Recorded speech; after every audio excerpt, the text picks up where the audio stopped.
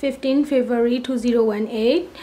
This is a female, 10 years old. Let me talk.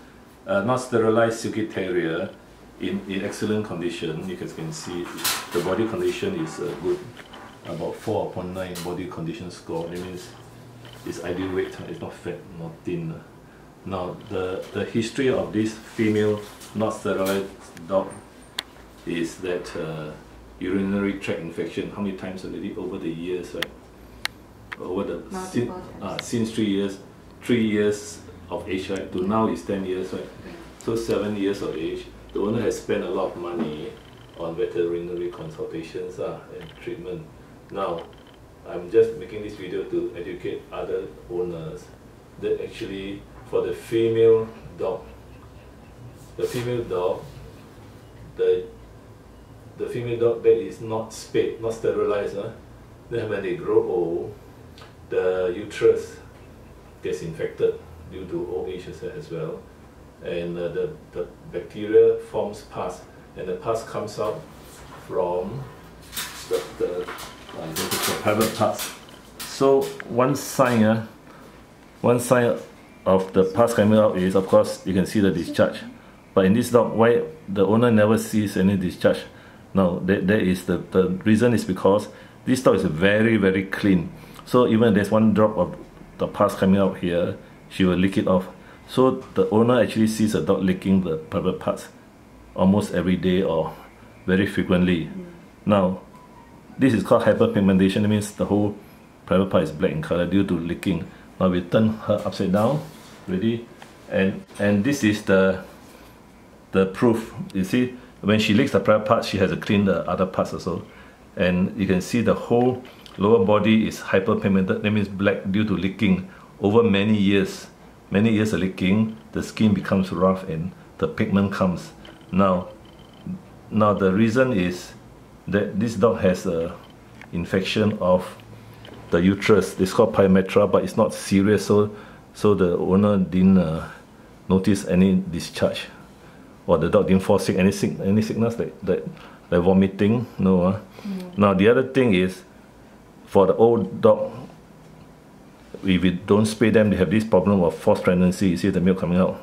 Now, forced pregnancy is not really pregnant, but it's the signs and symptoms of milk. There you see milk coming out. Okay, so let her sit. So this is a disadvantage, because what happened is the milk comes out and the dog keeps on licking below. So the lower part is all black as well, and the nipples are a bit bigger due to the dog trying to suckle herself. Now, the purpose of this video is educate owners that if you had sterilized this female dog at a young age, let's say 1 year old, 2 years old, or even 3 years old, there will be no problem of this urinary tract infection.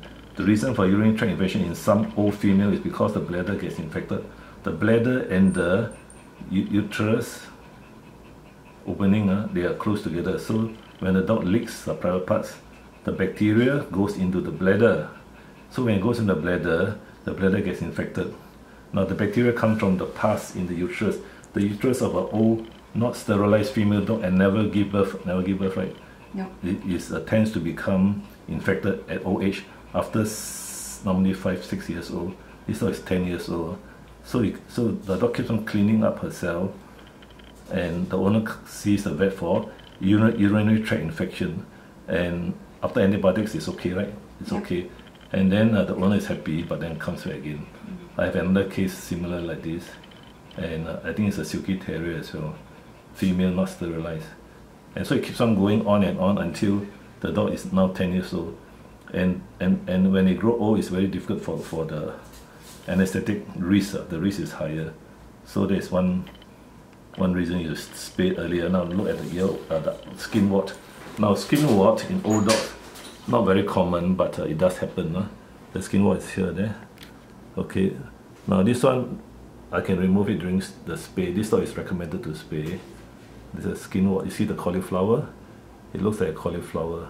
Now sometimes the dog wants to scratch it off, but it doesn't come out 100%. Where's the other one? I cut. Where? It's at the leg area. Yeah. It might be a small one, right? Yeah. Is it over there? No. But this dog doesn't have many warts. No.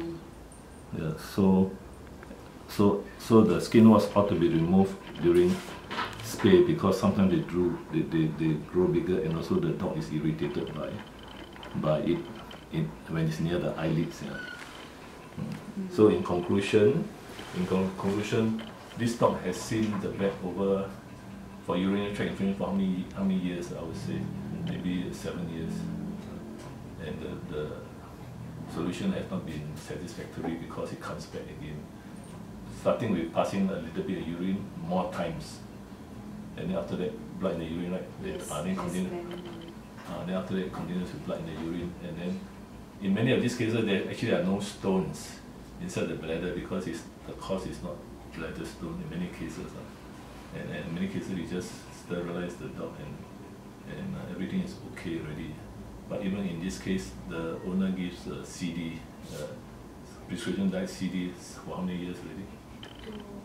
2 years. 2 years ago still we have this problem, you see. So in this case there is a differential diagnosis. If the problem persists despite feeding the CD acidify the urine, and normally they don't get any more problems for urinary stone formation, or they prevent urinary stone formation, the struvites, which is common in dogs. So in this case, I would say that although we didn't take X-ray, I could palpate that there were no bladder stone, unless they are small ones. Normally, do abdominal palpation, you can feel the sound, crepitus, they call it, in the bladder. And the bladder can be quite thick, the bladder wall. But this one, they don't have this, see here, they don't have this, I can feel nothing, no large stones and no pain. Otherwise, you can feel the dog can feel the pain. So it's unlikely with bladder stone, so we're not taking X-ray, so we schedule a spay 2 weeks from now, and after that, then we will know the next 6 months.